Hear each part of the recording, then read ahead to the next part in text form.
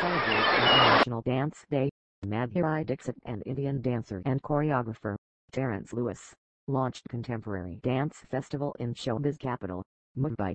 The 5-day dance festival, Jugnee, first ever contemporary festival in Mumbai, would provide a platform for budding artists to show their talent.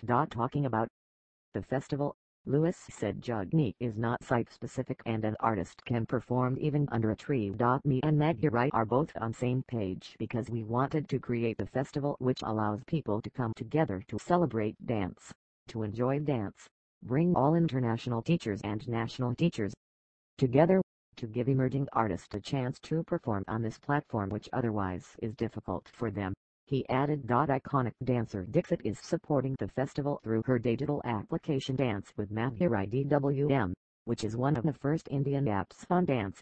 This festival is primarily to discover talents and give opportunities to dancers to perform their art in front of the world.